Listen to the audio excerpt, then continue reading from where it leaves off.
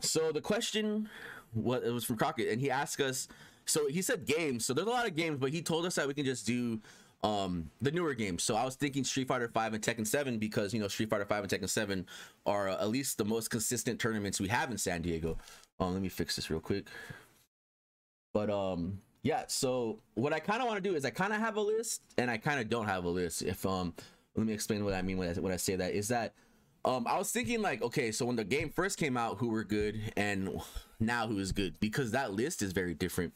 So it's kind of like when I was picking excuse me, when I was picking like my so when Gollin had his tournament for Marvel, I was thinking I was picking all the players who I thought was good, but those were different eras. So in the in the end game, there were obviously some of these players were a lot better than the players back from the day type of deal, you know what I mean?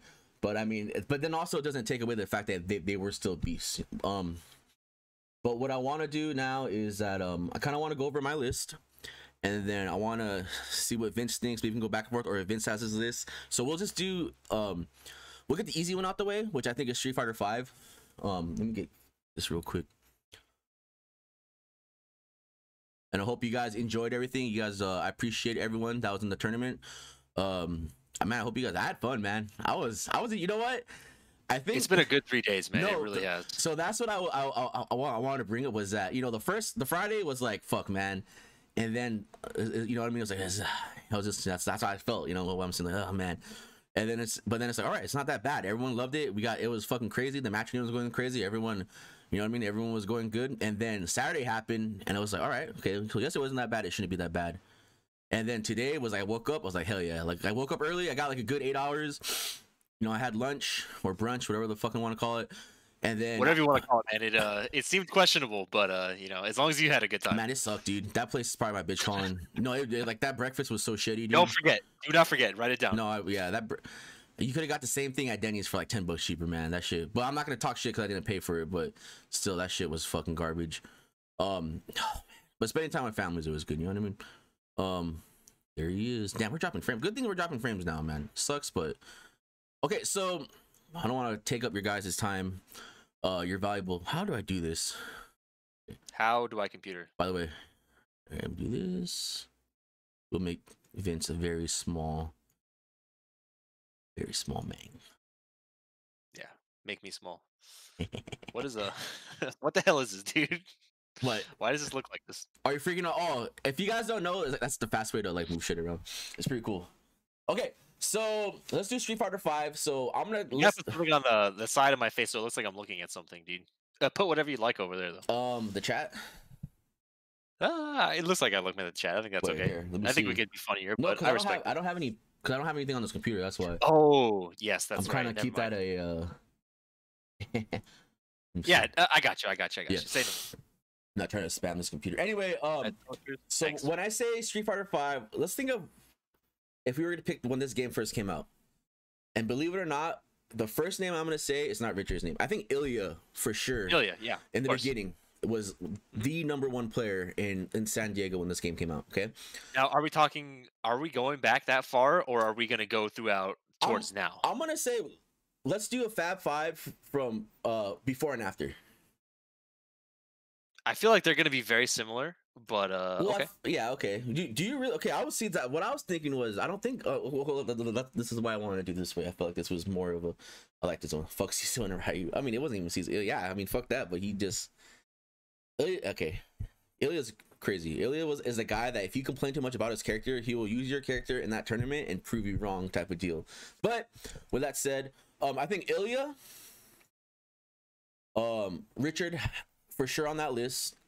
Tong is on that list, and this is where I had trouble with it. This is where I was lying to you. So I don't have a complete five, because Javi was not yet there yet. No. And when Javi did come, he started like a lot of you guys, he sucked. So this is where I get stumped.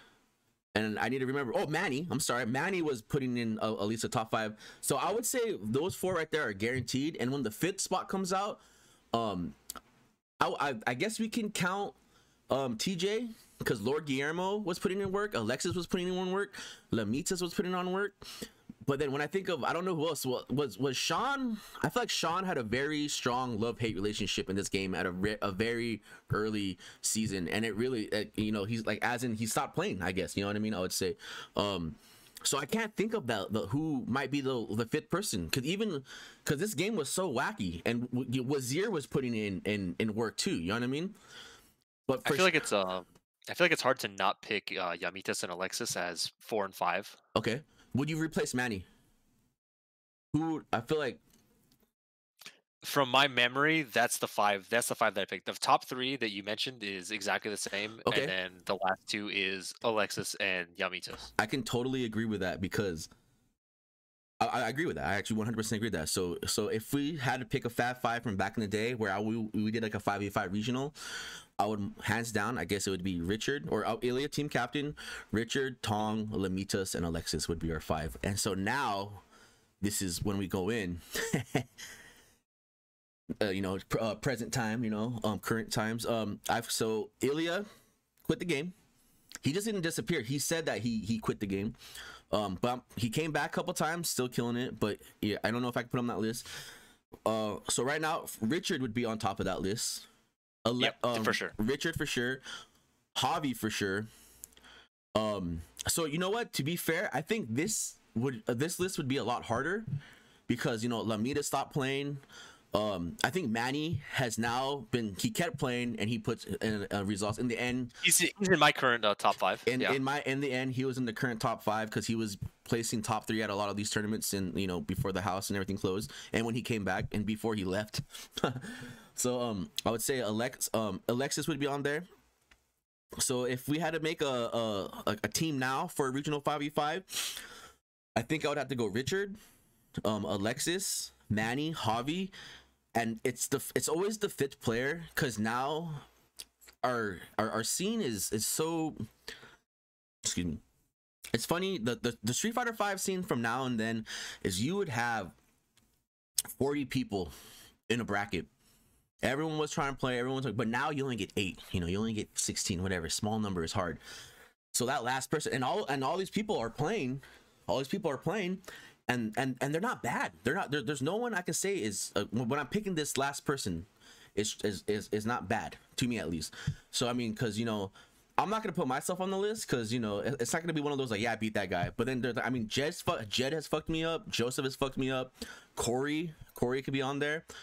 Corey might be the 5th person. In my list, my 5th one was Corey. It was current timeline. It's hard to not pick him as number 5. Yeah, no, so that's what we're going like. So because he also does keep. There are people that I feel like are better sometimes, but I think the consistency is what I would put him at 5 for. That's what I was gonna say right there. It's just I mean, there are people that are, you know, I'm pretty sure, you know, we all have our days to beat him, but Corey has been putting in work still. Yeah. You know what I mean? I think he's pretty solidly in the old number 5 spot. Yeah. So for sure, yeah, I guess that's it right there. It would be so the Fab 5 now, I would hands down say Alexis, Javi, Manny, Richard, and Corey. If I had to pick a 5v5 team to represent San Diego, those would be my 5 to represent San Diego. Yeah, that's basically, like I said, the same exact list, and 5 was the tougher one, but it was still Corey after I thought about it. Okay, good. Okay, so with Tekken 7, I'm not gonna really go with the cool thing is too is that Vince might not play Tekken, but he's been around TTF long enough. He can read results. You know what I mean? That's the beauty. Yeah.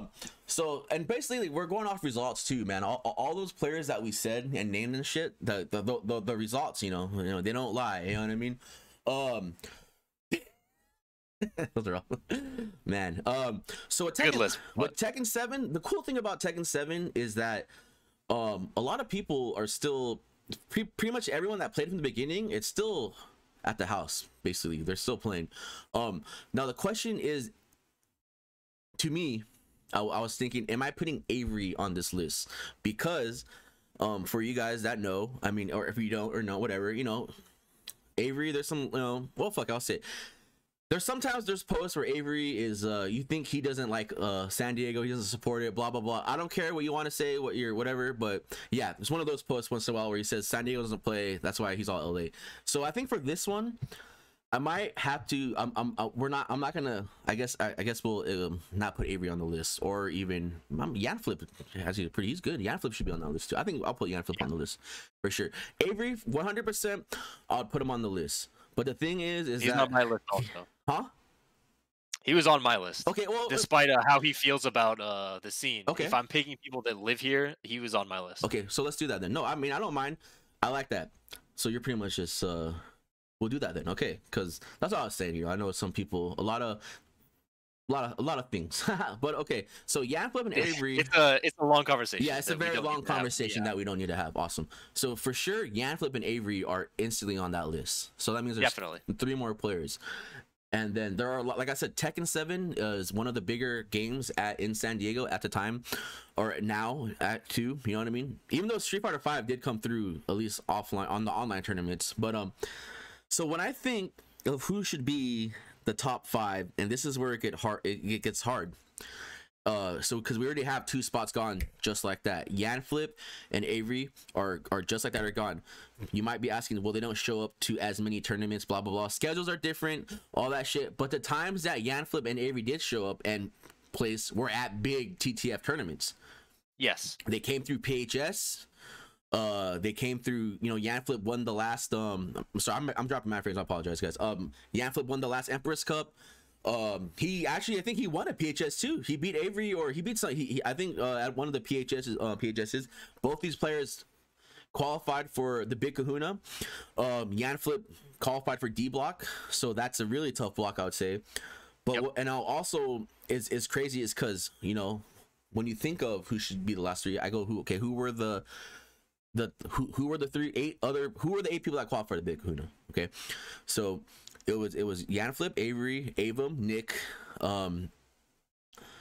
Dale, me, Leo Meyer. Oh man, I'm missing one. Don't tell me. Damn, and all 8 were at that picture, in the picture too. That was the cool thing. So me, Avery, Ian, but he wasn't able to make it. Fuck. Damn. I knew that's why you were gonna have trouble with that one. Yeah. Fuck. I have to put Ian on that list because Ian's my number 3 for sure. Ian for sure is results everywhere. NorCal, like he just and from places he's gone to and placings he's had strong outside of San Diego. I mean, this guy did a 3v3 newbie, like up and comer money match with NorCal, and he blown all 3 of those NorCal guys backs out. You know what I mean? It was that was really cool. I almost forgot that happened. But $100 really cool. I have ever made in my life. No, without a doubt, man. Without a doubt. That's what made me think about it. I was thinking about when we were going there and who came with us and all that, and I was like, oh yeah, Peanut, dude, that guy had a real good weekend. So those guys were talking shit, and then when I put that money down, they're all quiet. Finally, some little kid says something, but Ian, the other 2 people didn't even have to come. I don't even know who the other 2 were on the SoCal area. Because that's pretty much what I remember too. Because it was a SoCal, and Ian, you know what? Now I remember. Ian wasn't even part of the fucking conversation, I think. Because I was listening to Mike Sukin and them, and I was like, hey, do put Ian on. I'm not getting into it, but I think it was one of those though. But yeah, so Avery, Yanflip, Ian, last 2. It's tough. It's really tough. After the top 3, that's when it started getting really hard. So, because Leo Meyer is a player that when he first started off, he wasn't good. I'll say he wasn't good, but then he kept with the game, and he most definitely was one of the players that really that in my eyes improved. He improved. He improved. He kept showing up. He asked questions. He kept playing, because there are a lot of players. He got the artwork, man. It's hard to argue with the artwork. If you got that, you're pretty good. And it's really hard to. There's a lot of people. If you notice, if you kept coming to the house or seeing results, there are people that you don't see ever again after certain tournaments. You know what I mean? They just stop showing up, or they talk shit. Those are the worst. Don't ever be those guys, or the people that live in our city and they talk bad about our scene. I mean, you know what I mean? Because you know, I'm not gonna give names out, but there are people, or they just like. They think they're part of a scene and they just talk trash, or they just lie about results and stuff. You know, we're not going there, but the last 2 are really hard for me, because if I had to pick 2 more, or if I would have to pick more, Dale would be most definitely on there, Nick would be on there, Leo would be on there. So I think Arnold Shouts to Ollie, Mondo. But then we don't know the current time though, because Ollie terrorized the bracket yesterday. He made people quit. And then Avum's a good player. That's 6 people right there. After really thinking about that tournament last time, my last 2 spots, just because it was such a toss up between all those people, was Avum and Mondo. Actually, that was my last 2 spots. Okay, I like that because it's easy to say that because they participate in the tournament, right? It's just like because me, it's between them, it's between Leo, it's between Nick, it's between Paul even,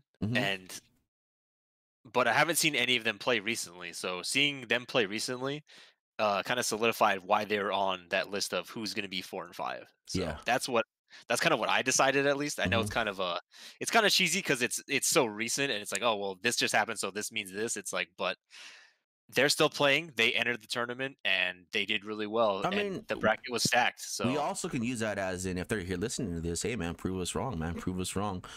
But I think I agree with that 100%.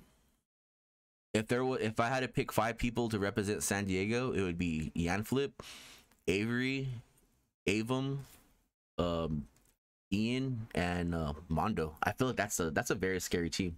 If I had to pick 5, like that's what I would go off of.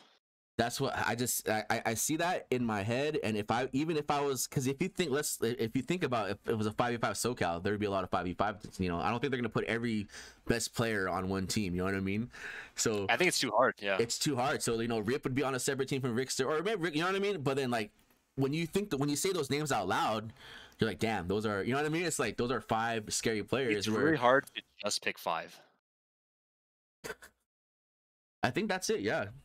Guilty Gear, yeah, Toki, Drake. You know, I like Guilty Gear, man. I don't know who the best players are, but Desi. No, for all the people showing up, man, like Toki, J Smack. I don't know, does Toki show up? I mean, J Smack. It would be nice to be able to get everybody to play in the tournament. I mean, that was the beauty of running it offline, so we could start whenever we wanted, and 100%. We could wait for people to get off work. Yeah, exactly. That's what I was gonna say. Toki, or not Toki. God damn it, Toki. Leomar and Toki have been on the Monday. I hate you all. Rico. You're welcome. Yeah, J Smack tuned in from work, and I know for damn sure Hudson was probably at work, because I know for damn sure if he wasn't working, he would probably be in this tournament, man. Shouts to that guy. I think that's it, man. Yeah, that was the 5 that I came up with after I thought about it. Because like, Tekken was hard because of those last 2 spots. That was the hardest part. But you got to go with what's fresh and who was still playing, or who could actually use a computer and register for it. So yeah, damn. Put it on YouTube, and I want you guys to tell me who you're talking. I'm joking. No, yeah, I like that. That's crazy, man.